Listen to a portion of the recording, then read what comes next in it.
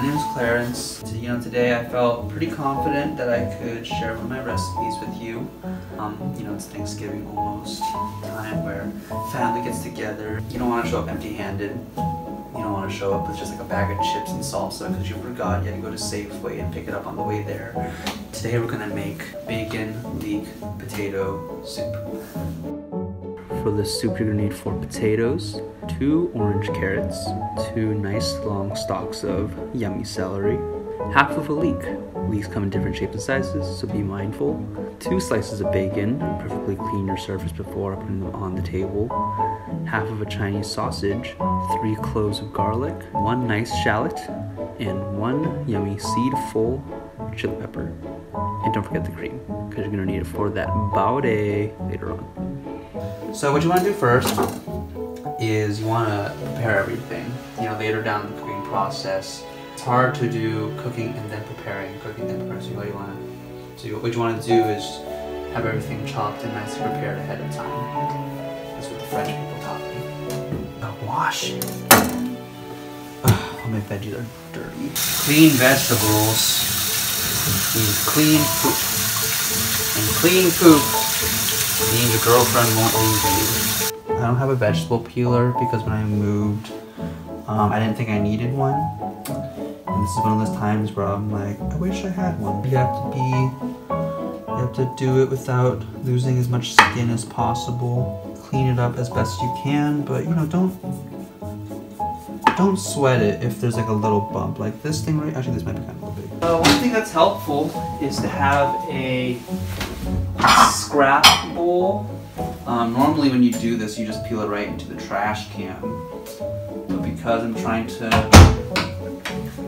organize my workflow, I just keep a little scrap bowl right there. So this is kind of where you can have a little creativity, because the way I see vegetables when you cut them is I want to see how they look on the final plate. When I put a spoon into my soup, right, do I want it to be big chunks or do I want it to be small chunks? I think today I want it to be a little smaller because I think smaller pieces cook faster. Cut this in half. When you cut vegetables, you always want a flat base. And I'm just gonna run my knife through and kind of maybe 1/4 inch, 1/2 inch wide chunks. Take these. Again, you want a flat base on the bottom. In the kitchen, you always want to be efficient with your movements. What's the most you can do with the fewest amount of movements? Now they're all like little sticks, so I just run like that.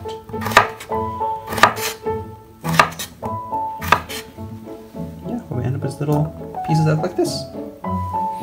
All right, we're done.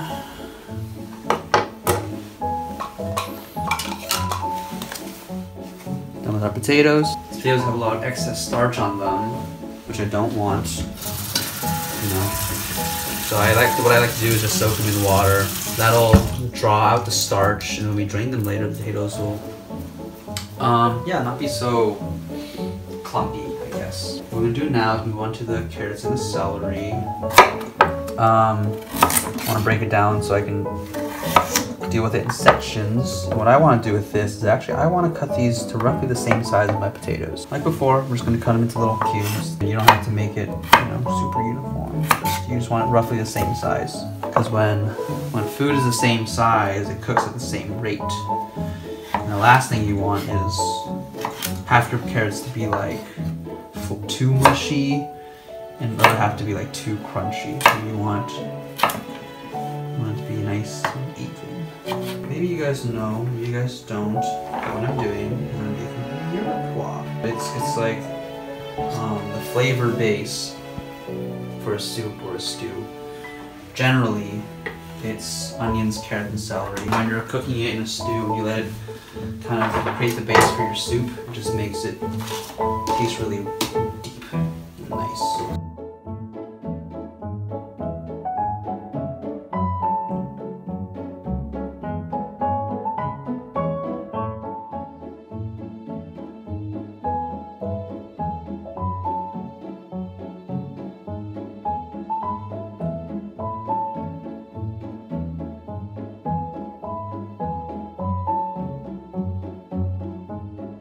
this Leek, one of the stars of the show.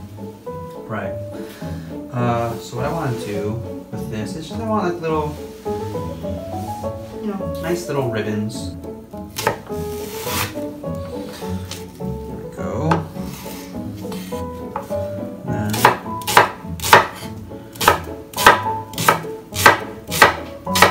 alright, I'm gonna put these leeks in their own separate container because these don't take as long to cook. With cooking, you gotta be aware of how long certain things cook. So root vegetables take longer to cook, so that's why they're going in first. But these leeks, like they're almost just like fibery strands, so they don't really take too long to cook. I'm gonna throw those in at the very end, or towards the end. The main thing with soup is building flavor. To make a really good soup, it's a combination of order, but also patience. So what I'm gonna do is throw some oil into the pot. Make sure you want to get because this is a soup, you want something that'll be large enough to hold everything. So what we're gonna do right now is I'm actually gonna leave it on medium heat, and we're gonna cook off the bacon. So while we're letting that heat up, I'm gonna chop the Chinese sausage in small pieces. I learned about this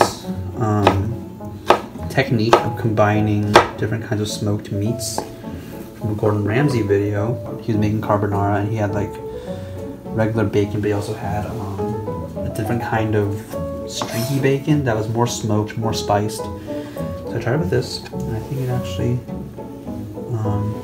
has a good flavor. Pro tip. So when you cut bacon, when you leave the bacon out for too long, it gets warm, but it gets harder to cut because the bacon fat makes it slippery. So what I do is I'll actually do a Korean barbecue style where I'll just snip it right into the oil. Medium heat is an important step because with bacon, if you cook on too high heat, the bacon will start to sear and it'll start to smoke and you'll burn it too quickly. Putting it on medium heat lets it kind of cook more slowly, so you get more flavor out over a gradual period of time. Sausage goes in too, because you want all the cured meats to just sizzle together at the same time. We're having a really creamy, potatoey, savory soup. What better to add than a chili pepper? So inside chili pepper, you can listen to it. There are all those seeds, right?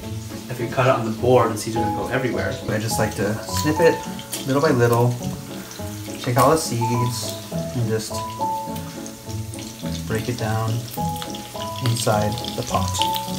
At the same time, we're going to throw in our garlic. So we've cooked this for about 5 minutes so far. Flavors have been activated. So if you look at the garlic, it's kind of reached this golden brown color. When it's golden brown, then it's getting close to burning. So we want to take it out while we still can. Man, if you could just smell this. So now, what we want to do, we're going to do this thing called sweating. We're going to sweat these vegetables, cook them so their natural sugars come out, and it's going to get all caramelly and so, in. And because these are kind of harder root vegetables, we can up the heat. Oh, it's escaping.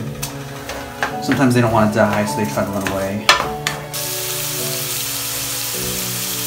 We're going to season our vegetables. You want to season throughout your cooking, not just at the end. Salt and pepper are not adequate seasonings. You need to add more things to it. Garlic powder, onion powder, some oregano. And make it, again, I kind of want to add a little bit more spice.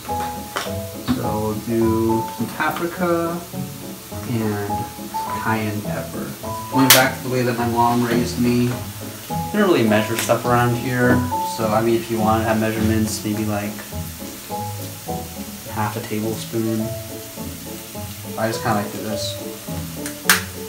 You know, I know some people, you know, they want to have recipes, and I get it. You know, you want to make the recipe. You know, want to make the dish the way that it's advertised on the website or in the book. But I would encourage you, you know, if you like things spicier, add more cayenne pepper. If you want things more like garlic tasting, add more garlic salt. Really is no singular way to cook, I guess. Look at that. What's happening is that all these vegetables, they're being sweated out, but they're also being flavored by that bacon fat. Ooh, that smells good too. You can smell it. What we're gonna do, one of these leeks, we're gonna sweat them off a little bit too. We want these to have a little bit of flavor also. So those go in. So once we get these leeks covered in that yummy oil. I feel like leeks are one of those vegetables that just like soak up flavor. Mushrooms are similar, like onions soak up flavor. I think it just has to be like these very somewhat fibery vegetables. Look at that color. Isn't that beautiful? It's only been a couple seconds, but oh man, oh man, oh man. Final assembly. On in with the bacon. Scrape in any excess oil that might have run out while the bacon was sitting around.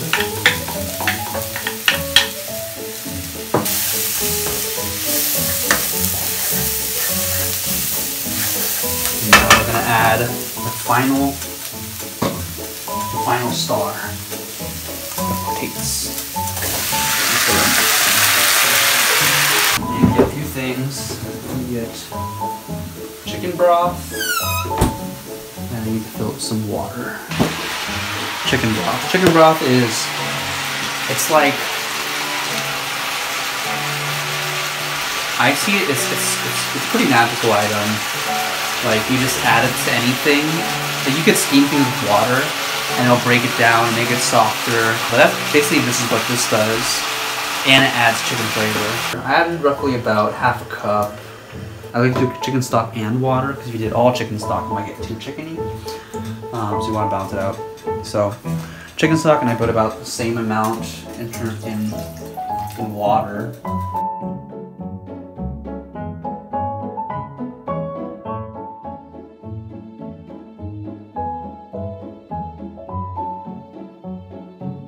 So we're gonna simmer it for about 30-35 minutes. Maybe less because I'm hungry. Now it's up to temperature. We're gonna reduce heat, cover it up, and let it go. 20 minutes should do the trick. So it's been roughly 20 minutes, 25 minutes. Didn't really keep track. I was too busy tending to my roses. But yeah, I think we're about done. Come close, come close, come close. This is what it looks like. Stewed, simmered to perfection. I like to do a little taste at this stage to see what it's like. I like to get a potato because that's the thing that I'm still unsure if it's fully cooked.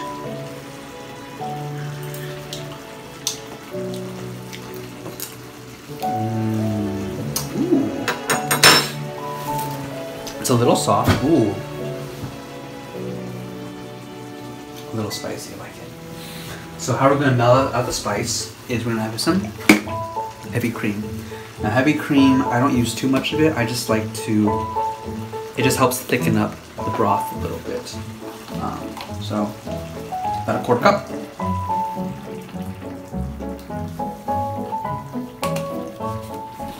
Then what I do is I like to mix it in, not too much. When you mix it in, you hear everything a little milky looking. Cooking, as much as it is about taste, it's about the eyes. It's what they see on the plate. So what I like to do, take these spring onions.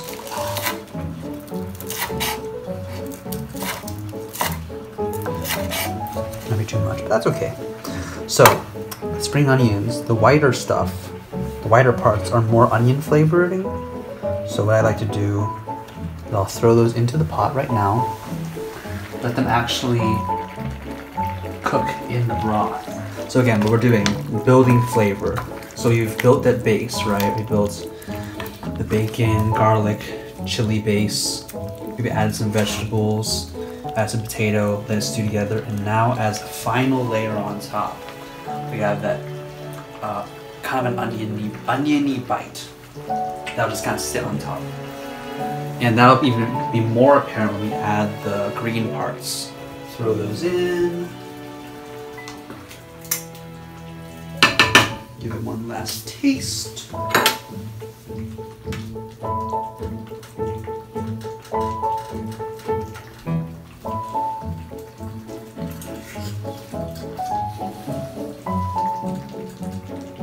Here's a little more salt. Just a tiny bit. And now we're gonna add final bits of green on top. Come close, come close. Look at that. Give a little mix, because I like to have it running throughout the soup. Alright. Now we're gonna plate. Get all of that. See, you can both see what I'm talking about? Those little uniform chunks. I like it when I get a spoonful of that.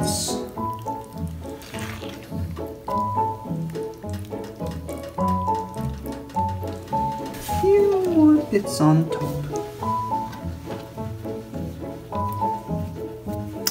And bacon, leek, potato soup. This has been an episode of Cooking with Clarence. Let me know what you think. Let me know if you want to see more. I have a lot more recipes. Yeah, thanks for watching.